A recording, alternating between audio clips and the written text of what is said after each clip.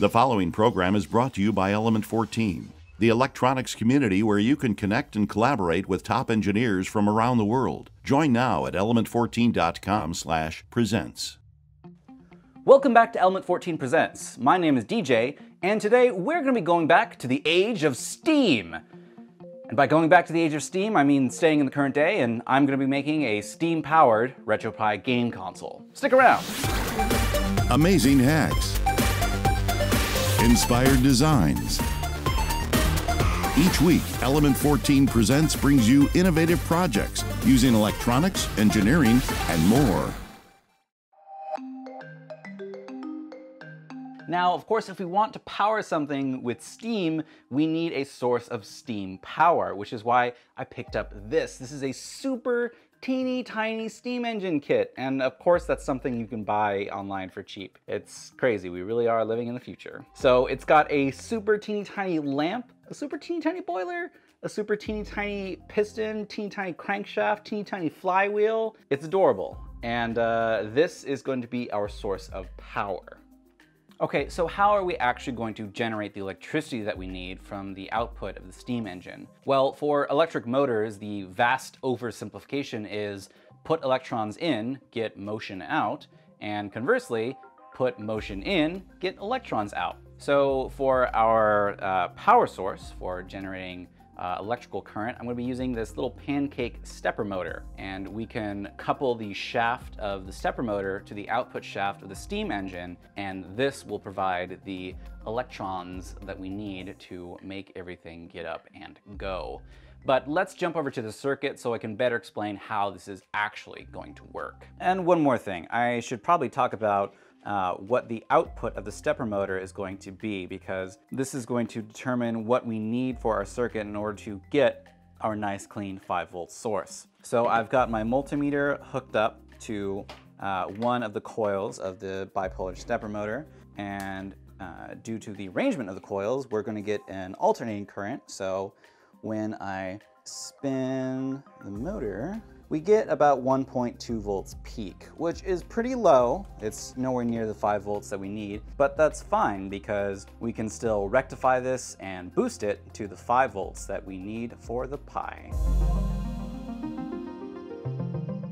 Okay, so let's take a look at the schematic for the power circuitry. So for all intents and purposes, we can consider the stepper motor to be an alternating current source, and that means that we need to rectify it because we ultimately need 5 volts DC. So I'm going to be using a full bridge rectifier, which will give us a low voltage DC output, and this will be relatively choppy, so I'm going to smooth it with a little smoothing capacitor, and the output of that will be connected to a 5-volt boost converter. And then we'll have our 5-volt DC source, which we can use to charge a supercapacitor. So this is a massive 15 farad supercapacitor that's rated for 5.6 volts, which is cutting it close, but that should be fine. And then the output of that can be switched on via this toggle switch to another 5-volt DC boost converter. Now, wait a minute, isn't the output of this already 5 volts? Why do you need two 5-volt DC boost converters? Let me draw another little diagram to explain that. Okay, so let's take a look at this drawing I've done, which I can use to roughly demonstrate what's going on with the voltages through time in the power circuit. So of course at the start we've got our AC input, which is of no real use to us because we can't drive our circuit with that. So then when we rectify it with a full bridge rectifier, our voltage waveform would look something like this. But of course these little valleys are of no use to us, so that's why we have this smoothing capacitor, so we keep things relatively stable. Of course there's still going to be some ripple up there. Now this is still our lower voltage DC output, so then we boost that up to 5 volts DC, and then this is what's going to connect to the capacitor. But as the capacitor discharges, it's going to have a serious voltage drop. Now, this is, of course, a useless output for us. Not batteries. Capacitors aren't like batteries. You can't just power a circuit off a capacitor and expect it to run in the same way. So this is why I've got the separate 5-volt boost converter. So rather than as soon as we've got the output, or our load, in this case, which is a Raspberry Pi and screen connected to the capacitor, which would, cut off like right there or something once it's below like 4.5 volts. Instead, I've got the other 5-volt boost converter, so we'll have our 5 volts for a little bit longer, and then eventually it will still discharge. The only trade-off being that because we're running it through 2 switching 5-volt boost converters, that means it's quite a bit less efficient. So let's say one boost converter is running at 90% efficiency, and then it has to run through the other boost converter at 90% efficiency. So that's 81% efficient, which of course is still ideal, and the efficiency drops of the regulator as the voltage drops too. So it would be great if we could get away with just one, but in order to have this running for the maximum amount of time, which I want, I can deal with less efficiency. Plus, this whole thing's running off a steam engine.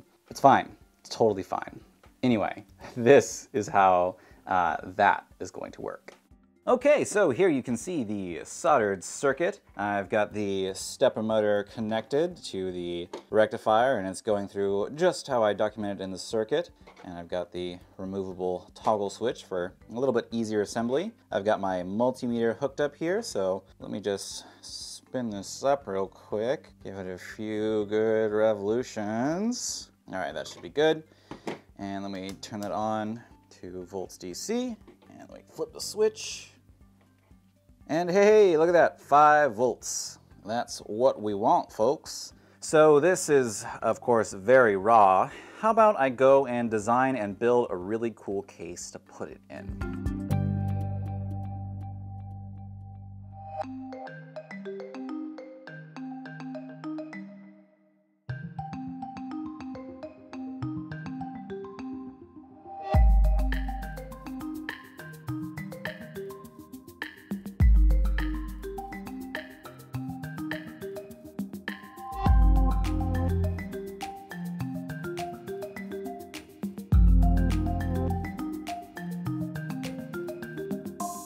So as you can see, there are actually quite a few pieces that went into this build.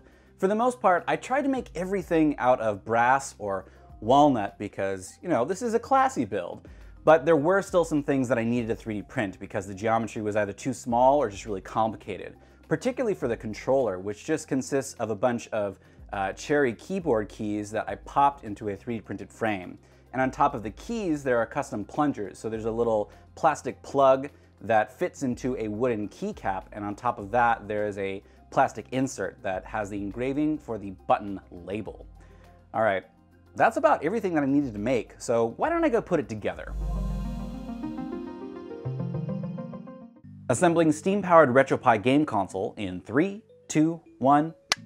Wow, that was so easy! And by so easy, I mean it took several hours and I had to fix a couple things that I didn't think were broken. But that doesn't matter because we are just about ready to test this out. I just need to load some fuel into the lamp, and I'm gonna put some water in the little teeny tiny boiler, and then we can have ourselves a steam-powered game console. Hopefully nothing catches on fire. All right, let's jump to that.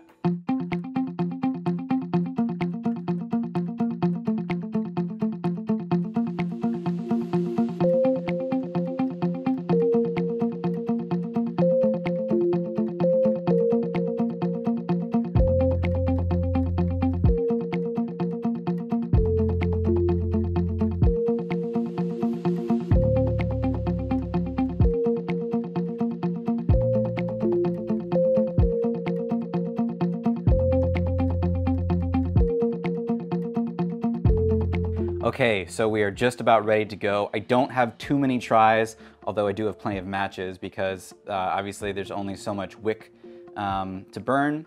And once that boils the water and I see a little steam going, we'll spin the flywheel to get the reciprocating action going. And then I'll let it charge up for a few seconds, and then we'll flip the switch And hopefully we should have a minute of gameplay. All right, let's give it a go.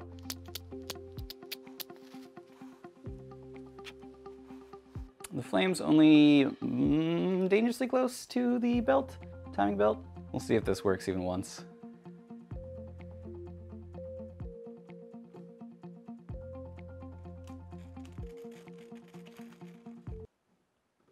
And it put itself out. Great. All right, let's try again. Come on, you can do it.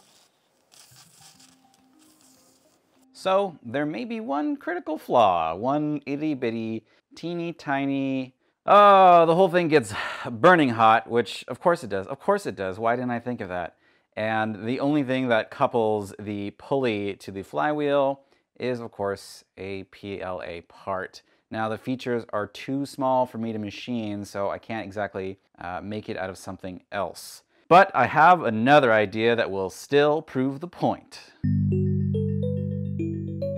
Remember that finger-driven crank from earlier? Yeah, that's it. Okay, so I'm gonna do this for a while. Back in my day, we had to hand crank our video games. We wanted to play Tekken, we had to work for it.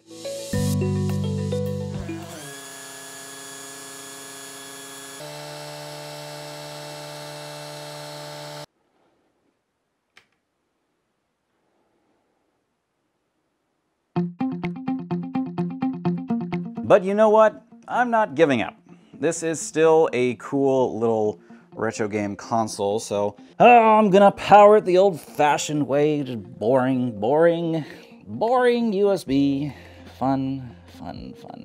But you know what? This is still a console. I can still play games, and I'm going to play Pac-Man, gosh dang it. All right. Start, there we go. Start.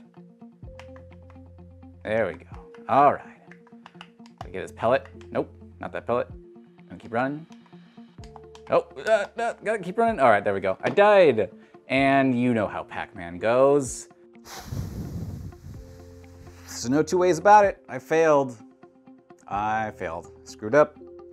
It doesn't work the way I want it to. I was close. I was real close. It definitely should have tested the Steam engine beforehand on its own. I tried multiple times off camera, but I couldn't even get that to run on its own completely unloaded. So I guess it was kind of moot from the get-go. And it's still a nifty design. I'm happy with the aesthetics. It's a playable Retropie console, and I'm cool with that. But I just wanted a Steam-powered emulator. I still think that's really cool, and it's something to try again in the future. But for right now, I'm going to sleep. I hope you enjoyed this, and if you want to see more, let us know at the Element 14 community at element14.com/presents. See you guys next time.